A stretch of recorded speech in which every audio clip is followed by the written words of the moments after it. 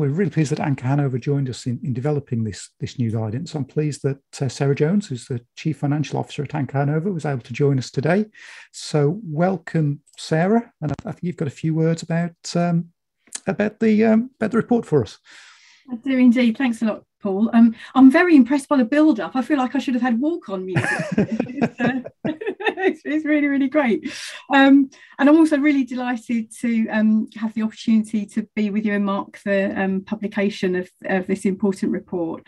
And we at Anchor were really keen to sponsor it because we recognise that people's housing and care needs change over time, and it's by no means just specialist providers, housing providers like us that need to ensure our homes can adapt to reflect those changes.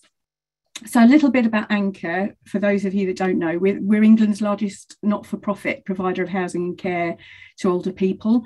We provide services to more than 65,000 residents in almost 54,000 homes of different tenures, almost exclusively in England, and we have services in more than 85% of local authorities across England. Now, we say that we focus on services for older people, and we do, but of course that group is enormously varied, ranging from people who are 55, which is the historic definition of an older person, up to those who are well over 100. And of course, within that group, we have people who are fit and active and independent, as well as many who might have physical challenges, and of course, those who are living with dementia. The age profile of the housing association sector generally is weighted towards the higher end of the scale compared to the general public. But of course, as we know, age isn't always a reliable indicator of frailty. In fact, some of Anchor's oldest residents are living in our independent housing rather than our care homes.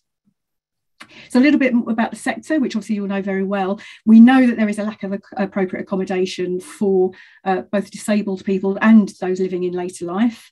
And when we look at the older people's housing market, which is what we specialise in, you can see that over the last decade, only about 7,000 new units of retirement housing have been built each year.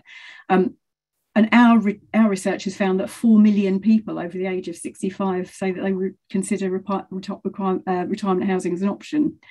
If you look at the sector as a whole, there are only 720,000 specialist retirement homes in the UK, and only 0.6% of over 65s live in that specialist housing. So you can see there is a huge demand there, latent demand. So for that reason, developing specialist housing and adapting existing homes absolutely aren't competition for each other. Both are really necessary because the demand for the services and the support absolutely outstrips supply. So our focus has got to be on enabling people to have a choice. So appropriate accommodation should be adapted to meet people's needs, and that can help people stay safe and secure and independent for longer. Also supporting positive health outcomes and supporting people to stay connected with their communities, which is obviously so important for them. And now it's time for the guest. Oh, another build-up. Or is that I've been speaking for too long? Hopefully not. No. The Foundation's research comes at a very appropriate time. It follows Anchor's own report that came out last week, which is called Fragmented UK.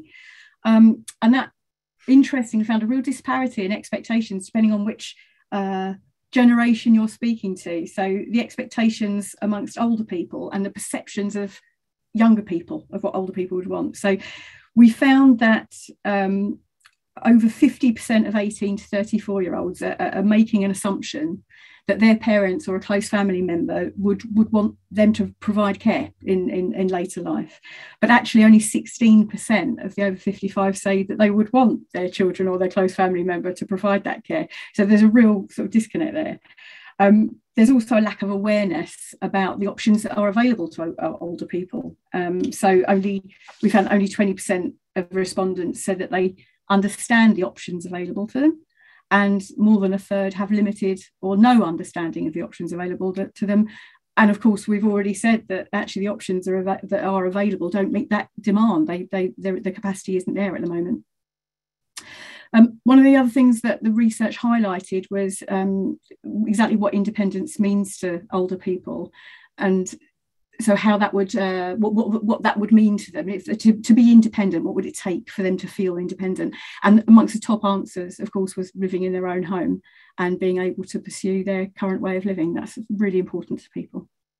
So that's one of the reasons we're really keen to support this report and to encourage a national conversation around this topic.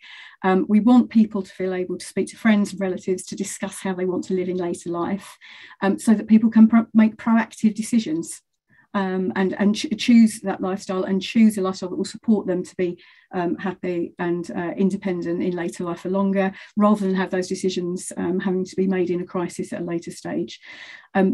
And as providers, we can obviously play a really important role in informing those conversations. And I'm confident that many of the recommendations in this report can help us to achieve that.